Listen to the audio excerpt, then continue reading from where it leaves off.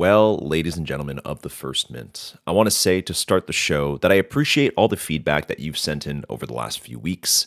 The new format of the pod, the more investigative and storytelling based narrative, will be somewhat discontinued going forward in favor of the interview style shows that we did over the summer.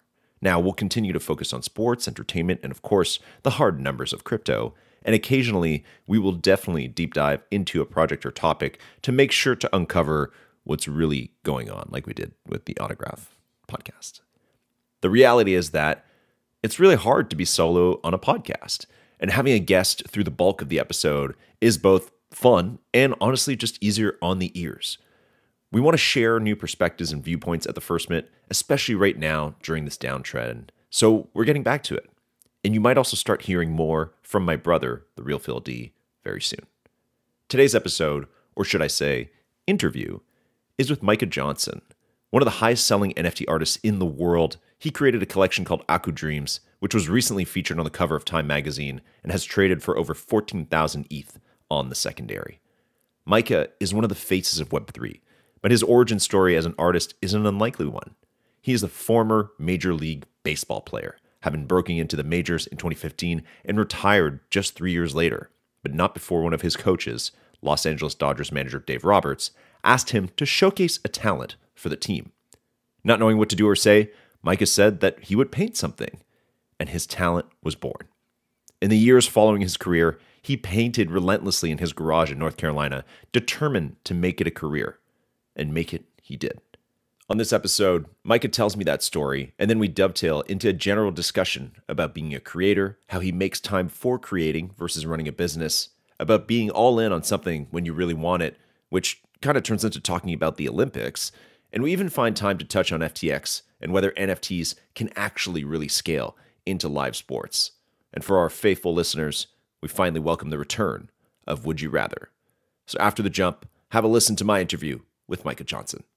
What's up, everyone? It's LG Doucette, and you're listening to The First Mint, a podcast about Web3, business, and sports.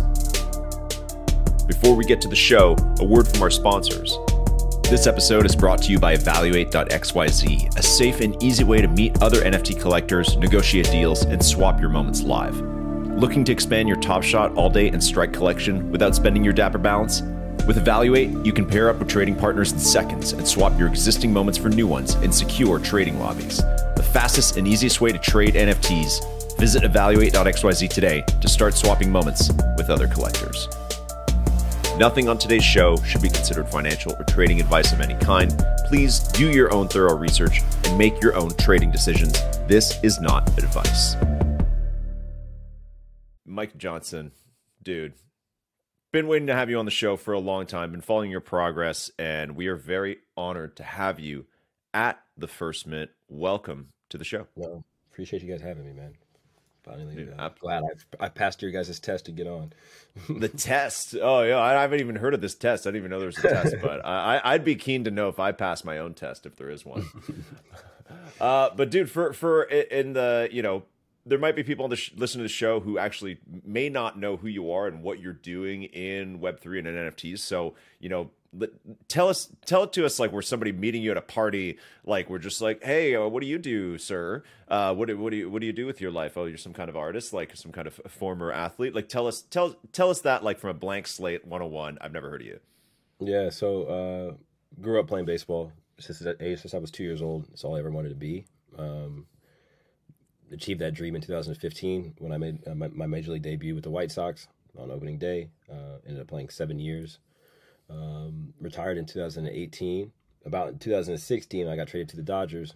Is when I really found my passion in life, and that was unbeknownst to me at the time was painting and art.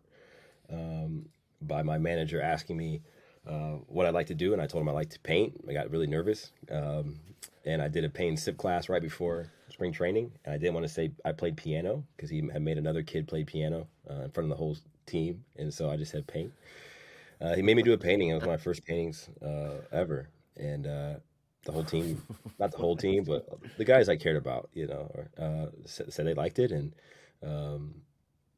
ever since then I fell in love with art. Retired in 2018, and realized that nobody cared about my art anymore once I was not the baseball player artist, and needed to make money, and discovered crypto art and crypto in general in 2019. Released my first NFT in 2020. My nephew at that around that time asked if astronauts could be black, and so I was just painting him as an astronaut on a canvas in my garage. And what I would do, I would animate these and taught myself how to animate in rudimentary and After Effects, and add voice to it, and release those as NFTs in early 2020. Sold my first one. I think it was for 3 ETH. At that time, it was $900. I said, I just hit the lottery, and fell in love with the way that the community was able to rally behind what I wanted to say with my art, my message, and my art. Leverage the success in the NFT space to get into the physical art world. Galleries and art angels at LA, and we just left art Miami, had a piece down there. And I had a couple successful shows, on the heels of my NFT debut. And in 2021 released Aku, which I think most people know me for at this point. Which is a digital character I released as an NFT in 2021. Hold on. Listen, okay, wait. A couple things for you, man. That's a great story. It's a great story, but I have a lot of questions about it.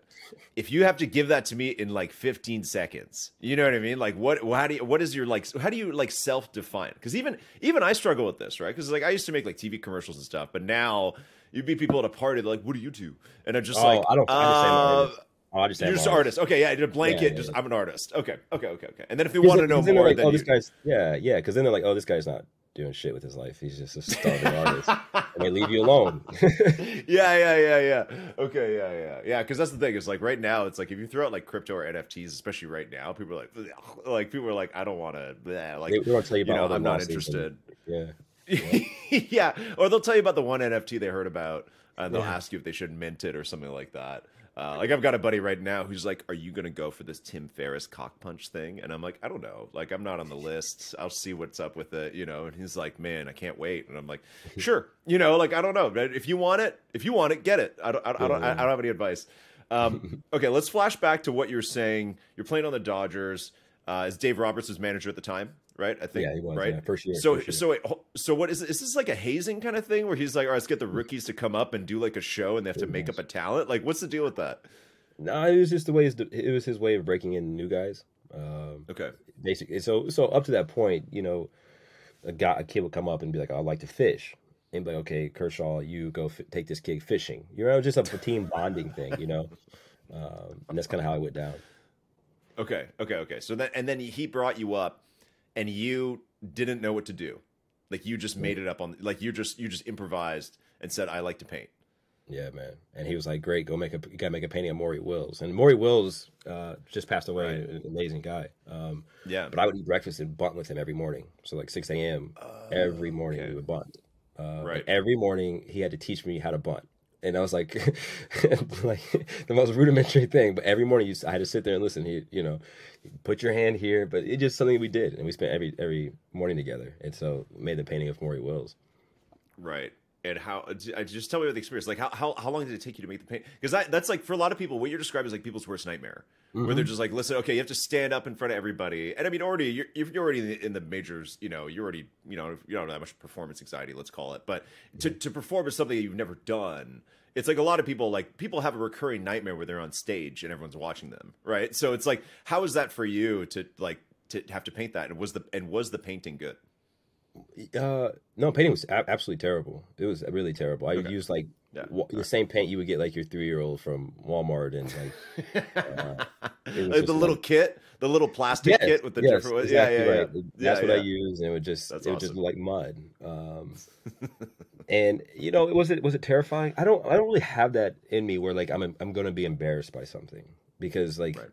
It is what it is, man. I worked hard at it.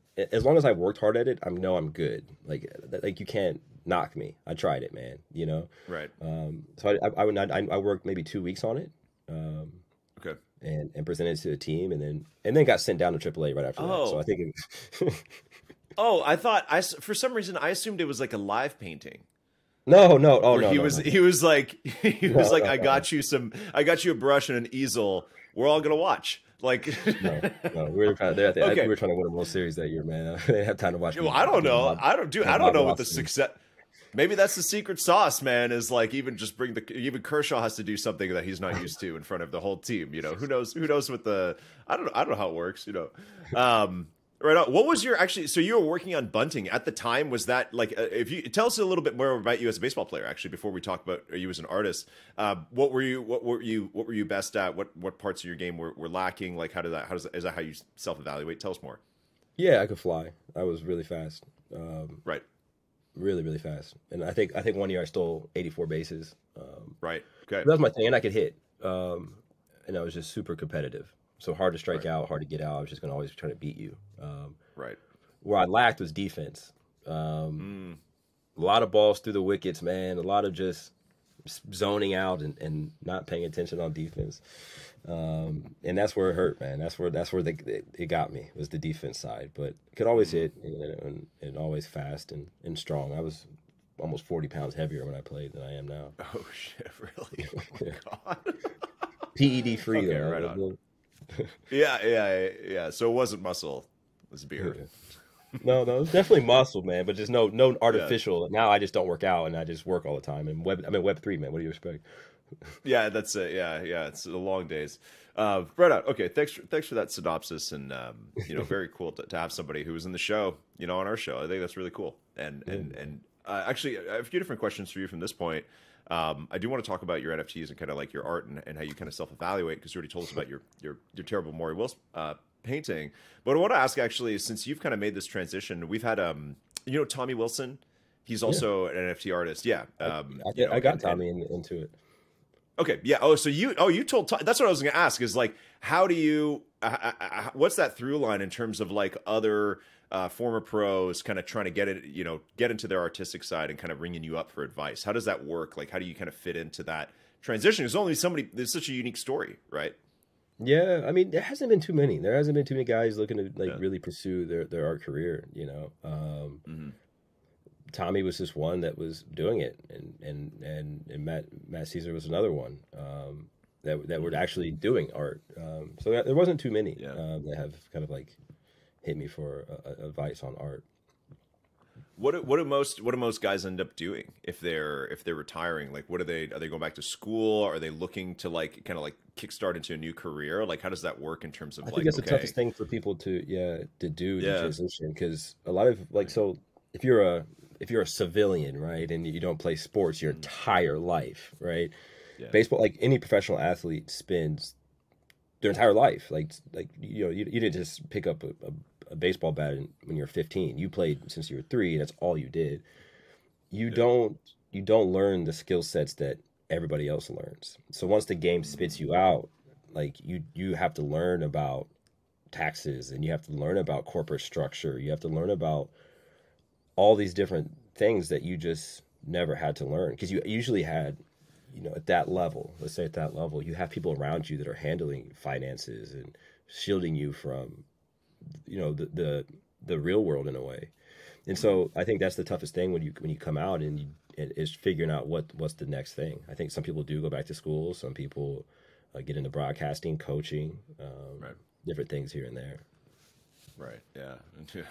I'll tell you right now, man. If you think you have to readjust to taxes, don't worry. Every other DGen had to do the same thing the last 2 years and relearn how to do taxes when you've got some somewhat larger events on your I guess roll or whatever it is you're on your return. This year will have some big potentially some big losses for people. Yeah, So right. everyone's getting that crash course right now, at least in our circles. So you were talking about. You're telling us your Maury Wills painting took you 2 weeks. You did it with your Walmart set. You weren't very happy with it.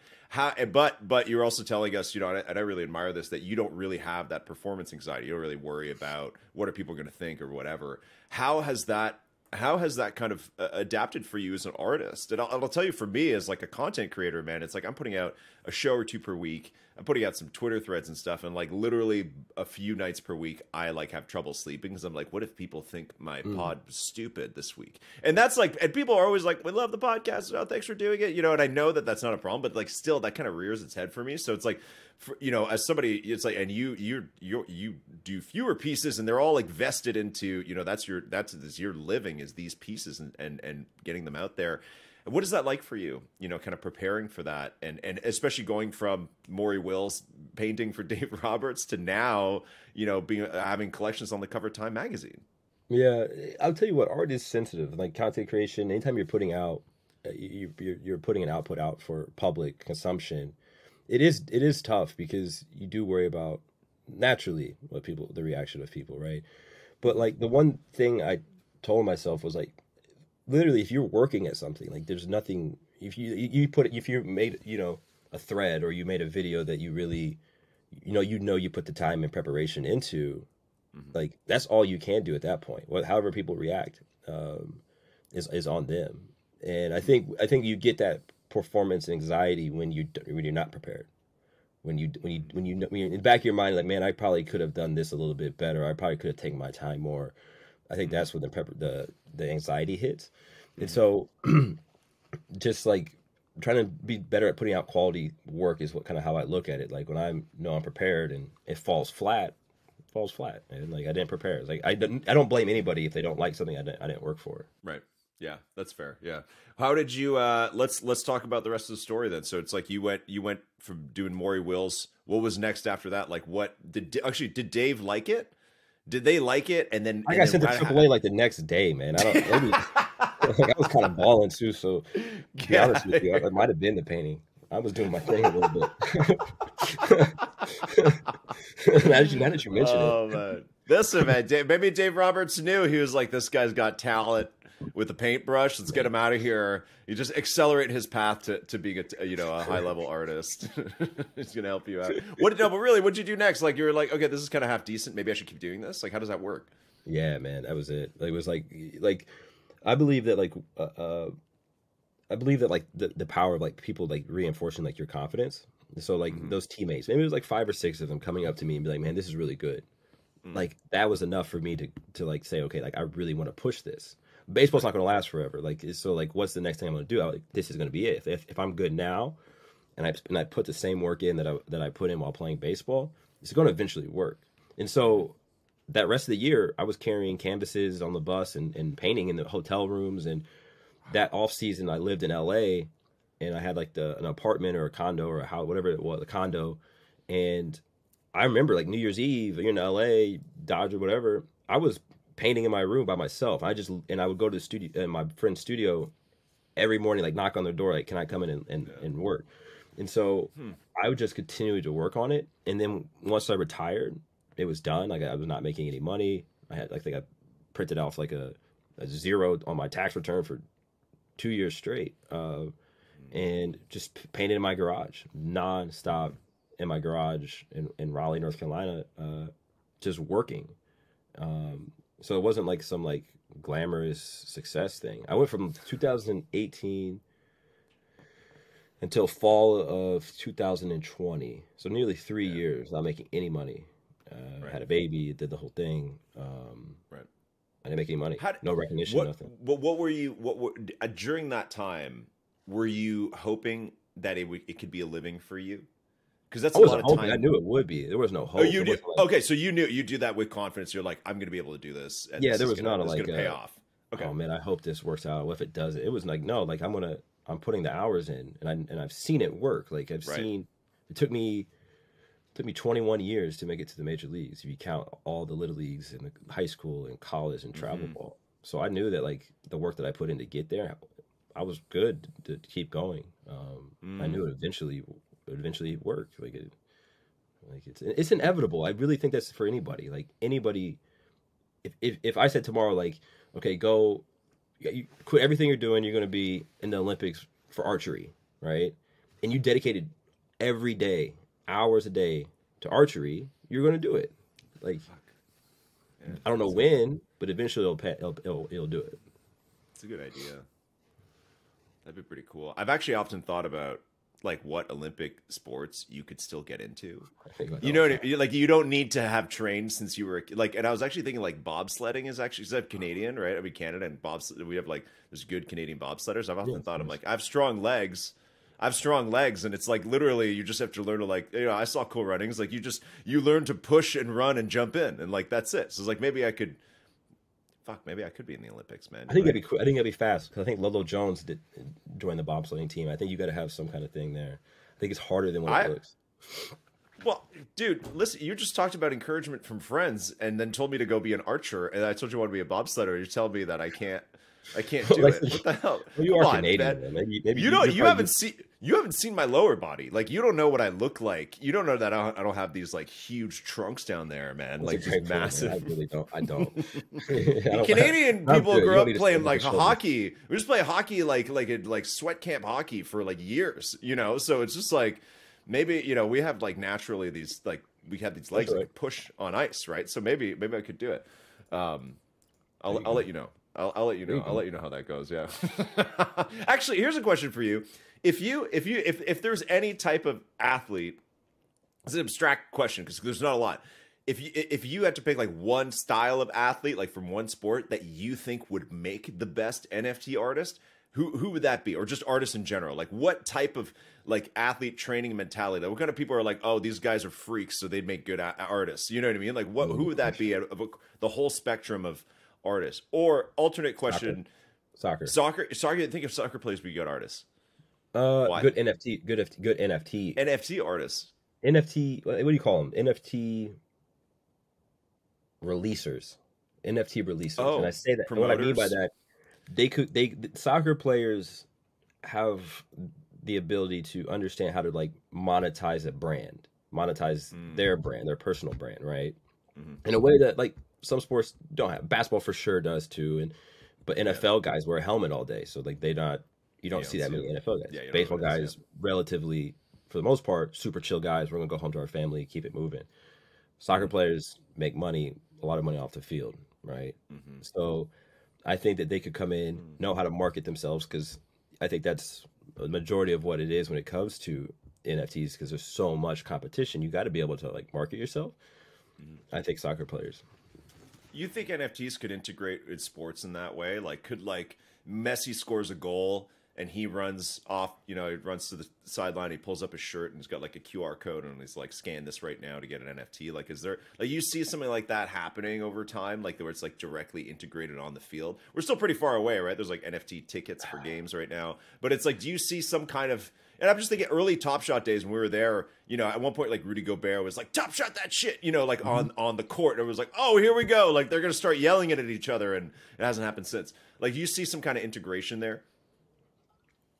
Um, yeah, I mean, I do. I think it's when it makes sense, when it's not like just NFTs, when it's like, oh, Mm, this Messi showing this, and I scanned it and I got that, right? No idea what right, it is. Like he could legitimately do that tomorrow, and you get like a T-shirt or something. right. Um, I- FTX might have messed that up for some of us, man, because dude, they were on umpires' uniforms, man. Like Oh my god. they were on the field. This we've been here before. Oh my god, man! How does that make you feel as somebody who's like, you're building this community in the space? I mean, I'm not too affected by it, but I mean, give me your thoughts, Micah. It's something so hard to ignore the last month. Like your thoughts on the That's a FTX tough one, scandal. man. Yeah. I have a pretty good relationship over there and with some of their people, and they've supported us in the past, Mm, and they've worked their ass off to yeah. accomplish some of the deals they've done, um, Yeah. and to have that happen to not only affect so many people, but to affect people internally who have put their name out there, reputation, hustling to get some amazing deals done. I'm close with people on the MLB side. I'm still close with people on the FTX side. I Mm, thought the MLB deal on uniforms and in stadiums was a really good deal. I thought that was really yeah. impressive, and the people that brought that together really innovative. So to see what the trickle down effects of a few just people who just don't have regard for other humans Yeah. is really upsetting, because Yeah. they weren't longing for anything. They had it all. You know, there was no need to go and do the things they've done. And I'm not like an expert on the matter by any means, but just from a human level, a lot of people were affected in a way that just wasn't necessary. It just wasn't necessary. Like you got it just wasn't necessary, and that's kind of how I view it from just a practical perspective. Right. Yeah, that makes sense. What are your how are you feeling right now? Because I mean, 2 years ago you launched your first piece, and I remember that because this was before I had First Mint or anything like that, and I was kind of looking around the space, and I remember reading your story, and I think the piece is like generative, right? Like the door opens over time, or they change. Your nephew changes over time in the piece. 2 years ago, 2 years ago, dude. Yeah, fall 2020. Yeah, it wasn't my first one, but that was it the was one that was the one, right? Yeah, yeah. That was matter of fact, I was just on the phone with them right before this with Async. It's an Async. Yeah. I really like that work, and that'll probably go down as one of my most important works, just from like not only from concept to execution to the meaning behind it to what it to the boys that were involved, like everything across the board worked, and that is not always the case. Very rare that like from some you have something that kind of elaborate that it works across the board. That was a very important piece that I think was before its time. Like I don't think it got. No one knows about it. Like they said, oh, that's the Aku guy, but it's like, man, I'll be honest with you, Aku's amazing and an incredible character that has a lot of impact, but that piece is actually really, really special. How do you see your different art pieces and collections? Like, how do you visualize that? Because I'm not a visual artist that way. Like, do you see them? Are they like different flavors? Are they like different children you have? Like, are they like different cars in a garage? Like, how do you visualize that as an artist in terms of like either comparing them or quantifying their success or even just how your own feelings? So taking Aku's side, Aku's a full on like brand company thing, right? And then you have like the art side, and when it comes to art, like I think about there's pieces that you just make, right? Good pieces, whatever. There's others that like you make that you can't hit a home run every single time, right? There's some that just don't work. So when you have those special moments that hit, like that's when like I don't know, they're really special, you know. And like I care about every single one of them because every one there's a process involved to them, you know. So okay, well, okay. I'll ask you a harder question then, Micah. They're all those pieces only live like as physical. There's no NFT, or they're all NFTs, but they're all on ledgers or something like that. The house is on fire. You can only take one with you. Which one is it? I mean, to be honest, Aku.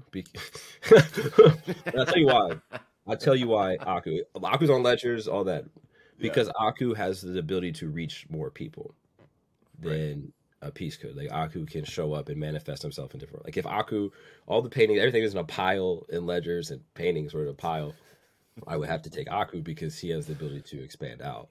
Got it. Okay. How do you are you actively still working on Aku now? Like what are you currently doing in terms of my eyes? Well, I don't know. I don't know what because you're talking to Async. Like, are you currently working on Aku? And if yes or no, is there another big hit coming in the future? Yeah, no, Aku is like full focus. That's the thing. That's the thing. Okay. Yeah, because it's super early in terms of like IP, right? Super early. Like IP takes forever as you know, like to develop and produce and all these things, and then once you produce it and it's developed, and then you have the marketing, and then you have products, etc. Like there's a long tail game with any kind of IP. So like, but the thing about the Aku side is it's a scaled out team, if that makes sense. So we've scaled that team out really nicely, which allows me to also think about other things, like other releases, other projects that I want to do, and that's kind of how it works out.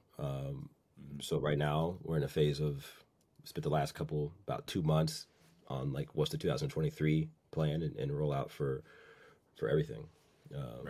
But as a creative, like you don't want to Aku. It's all comes from a story Bible. That story Bible can be, here's the Bible. Like you follow this, and you can pass that to people that know how to then execute across the different verticals. And then I can oversee on the creative side of things, and and different kind of areas of that. I don't need to be involved on the day-to-day business side. How did you scale that? How did you decide, like, 'cause you're in your garage for 3 years, painting and painting every day. You're starting to make pieces, starting to get it out there, confident you're going to do it. How do you have a manager? What's the first step to that up until now? Tell us about your team. Yeah, so it's scaling is the hardest thing to do. It's harder Yeah. than raising money. It's harder than making money. Scaling is the hardest thing because Yeah. you want quality people, and you don't always get quality people out the gate. You don't know if the business and the landscape will change in 6 months, and this vertical over here might take off and this one falls back. So for me, kind of how I scale that is I went very intentionally early on the business side of things, understanding what is needed to ensure that the business side is buttoned up, from structure, legal, operations. All those pieces are smooth, and so like the foundation of the house is good. And then we scaled the creative. And the way the creative scaling works is whenever there's a bigger project that we need to do, like Akutars, for example, we scale to 50 creators, right? And so the phase I'm at now is thinking more so around scaling based around more project-based releases, instead of having to, like, I think once you scale too big too quickly, that's when it gets super difficult to communicate and do what you did best getting there.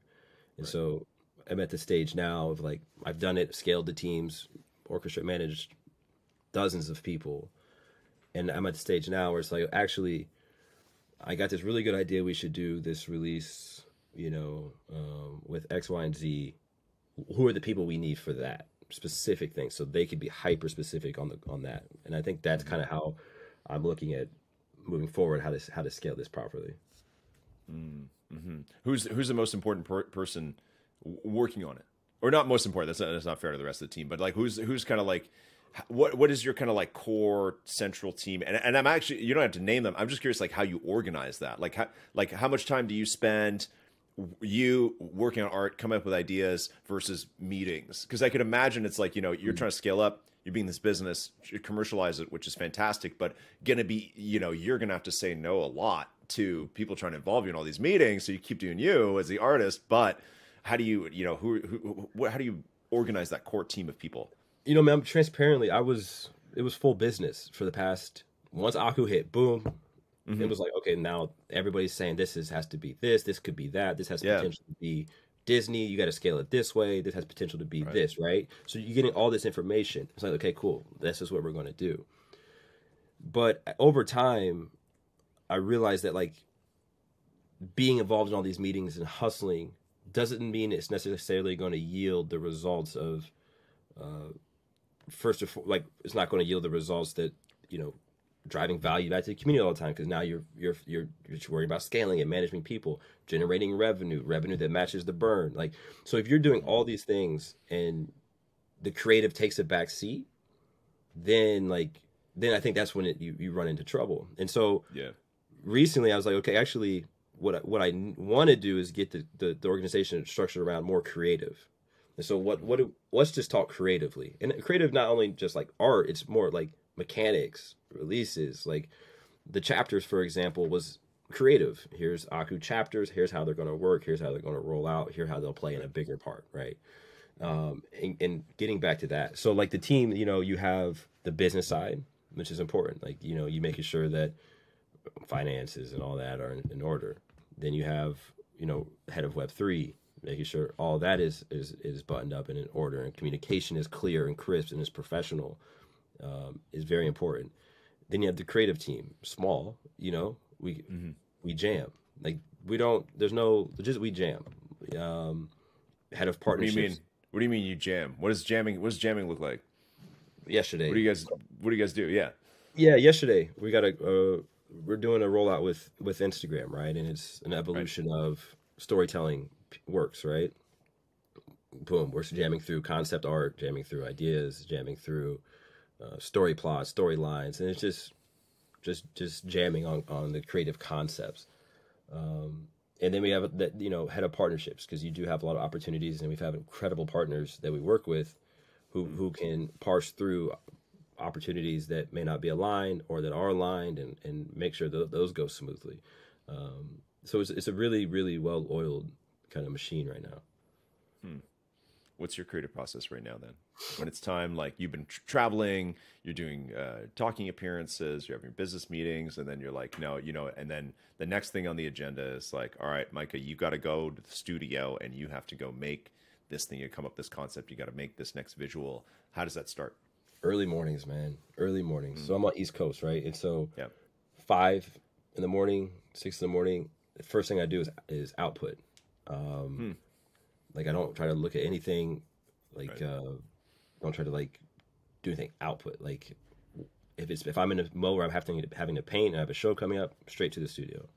Right now we're in a mode of like story and story development, straight to writing, and then I make sure that I get all my necessary tasks done. If there's something going on and we have a bunch of emails, responding to the emails just early in the morning, and then meetings hit, West Coast gets up, whatever, then you do the meetings kind of like in the afternoon. Like right now I'm in a block for like 5 hours, but I'm good. I got my creative juices out this morning. You're done. Yeah, it's done. Yeah, the most important part's done. Yeah. Yep. That's kind of how I work. I can't do late nights anymore. I can't. What's the goal for the project right now? Like how do you, and I'm sure maybe that's changed over time, but like what is for Aku, like what are the hardline kind of goals or OKRs that you guys have set out? You're talking about your roadmap 2023. Can you share any of that with us, or even kind of longer term? Yeah. So the goal was, and for 2023 is really to build audience. So it's not about necessarily building community as much as it's about building audience. And I think there's a big difference here. So like in 2022, in 2020, you focus on building community, different initiatives that can onboard a core group of people into the Aku ecosystem through NFTs, right? We have an incredible core group. Now we have to expand the IP out to the kids and the people that can consume Aku from that places where they already are. So a lot of the 2023 focus is on audience building, where it's not an emphasis on necessarily revenue. We don't need to generate NFT revenue that we've seen in the past. It's more about how can you build an audience, and then story development, so that when we're ready to go into story in Q1, and actually go, like we're gone, and so that's really the goal for that is the expansion of the audience. What do you want your legacy to be in the space as an artist? Most important thing is quality, like thoughtfulness, quality, and professionalism. Like that's really that. It's really that simple. I don't want to do anything that is not necessarily the highest of qualities. I want to make sure that it's thoughtful, and that it's from top to bottom, it's rolled out in the way that it needs to be rolled out. And that it was never about them trying to capture a hype cycle. It's just more so thoughtfulness. What do you this is all, then I'm just like asking you like personal, like it's almost like a dating profile questions. Where do you see yourself in 20 years? Good question. Still making things. Aku's a full-on character that every kid knows around the world, and we're still making things. Who knows what technology will be out there, but I know I'm gonna be making something with it. Ooh, yeah. If you had to do something that wasn't painting, like tomorrow they're just like, you're not allowed to paint anymore for whatever reason. Paint's gone. It's rare. There's some reason like painting is outlawed, and it's like if you paint, it's like you have to. They said like it's like there's something wrong with you in society if you're a painter. Like we find out that you're like a serial killer too, or something like horrible. So you're like, I can't paint anymore. What would you be doing? And Aku too, like you can take the IP and make it something else, but it cannot. No more brushes, and you can't say like you're gonna use pastels or anything like that. Like there's no more drawing or any of that kind of stuff like that. The visual, anything of like a blank page and you're making something on it, that's gone. But a lot of other creative fields. Would definitely continue growing Aku, obviously, and building the whole But IP. what would it become? Oh yeah, we'd be going across like the same path.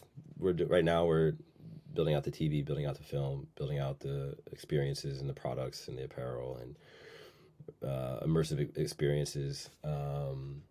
So around Aku still, virtual experiences. I mean, so around Aku still. But like, let's just say there's no creativity. Like, You actually, know you what? can I'm do just anything gonna creative. remove the question. It's just like, you know what? You never went to paint. Dave Roberts never asked you to I'd paint. be a farmer. That you're farmer. Okay, yeah. I'll just ask you what other job you would have. That's you'd be a Farmer. farmer. Farmer. Okay. Do you grow anything right now? Do you grow vegetables or anything at home? Yeah, yeah, but not Okay. not what I want to do. I want to like farming is my thing. So like Farming is your cows. thing. I love farming. Do you grow up farming? I worked on my family did, and I worked on a dairy farm. Oh, So really? Okay. Okay. So milking cows and all that. oh shit. So you're a cow milker really by trade. Like it's baseball's secondary career. Yeah, Milking cows is just that's where yeah, it's man. at. I used to work on this dairy farm, and I would have to go there like at 4:30 in the morning or something. Um, Wow. and then I would because I just needed money. Like I didn't have any money. Yeah. Then my mom would pick me up. I didn't have a driver's license or anything in high school. And then my mom would pick me up and take me to baseball games. So I would work all day on the Huh. farm, and then take my dirty clothes, change in the car, go play a baseball game. That's what I did. Dude, that's such like a classic story. Honestly, like I feel like I've read that novel. Just like, yeah, you're just up at 4:30, milking the cows, or like whatever. What's the like the Arnold Schwarzenegger story? Where it's like he was like training in the army for like 12 hours a day, and then at night would like walk 8 hours to the gym to work out for 3 hours, and then sleep for an hour and restart the next day. I feel like that's you. That's how I used That's to be, you. man. That's how I used to be, man.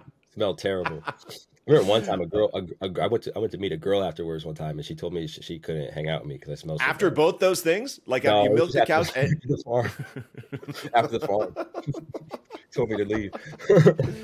oh man, that's amazing, man. Well, Yeah, I mean, good for you. I mean, it definitely developed a lot of good work ethic in you, yeah, no doubt, right? man. Like that's some hard labor, right? So that's good if you're doing that from an early age. It's really Um, good. right on. Well, Mike, I won't keep you for too much longer. I guess the last question for you is, right now, NFTs we're in a harder spot than we were before. Obviously, it's we're kind of going through this transition year period. Still a lot of people building and a lot of great projects like you that have put out their collections now. Clearly doing a lot behind the scenes. We're going to see if you had some advice for a creator, for an artist who wants to start now. Right? Who maybe let's assume that they've been painting in a garage or some equivalent for a couple of years. They've been training. They're ready to go. They've got the talent, and they just want to get out there as a painter, as a podcaster, or as whatever. What are your three pieces of advice for them starting? Just do it. Just get it out. Like, why wait for the market? Like, just get it out. Hmm. Um, the market, just get it out. Like, who cares what Yeah. the price of ETH is? It doesn't matter. Right. Like, get it out. Um, network. Talk to people, but network in a way. This is very important. Don't network in a way where it's like, give me everything you got, give me all your information. This is what I'm working on. Like, actually come from a networking perspective of like trying to understand that person better. Like, don't come Mm, trying to pitch them on something or mm, selling your art. Actually, just trying to just understand how that person's moving, or um, mm. trying to just talk to them about their experiences instead of just Right. so salesy. Right. Um, and then three would be just to be authentic. Won't worry about what collections are working or what artists are working, or who's doing well. Be authentic to you, because that's not sustainable. Eventually, people don't resonate with that. Beauty. So I love that. network, shill. Network, don't shill. Uh, and just get your work out there. Wow, wow, Freudian slip. Okay, last question for you. Usually at the end of the show, we play a game called Would You Rather. We haven't played in a while. So, and I only have one question for you. It's baseball related because we already got a lot of great artist stuff from you. But actually, it's kind of intertwined. So this is a Would You Rather question. So I'll give you two options. Okay, it's 5 a.m. Time for you to you just woke up and it's time for you to just lay it down on the canvas. Feeling pumped, but there's a problem. There's a challenge you have to overcome before you're allowed to paint. Would you rather that challenge be that you have to steal 6 bases or you have to bunt off Kershaw. Oh shoot, that's what an incredible successfully bunt.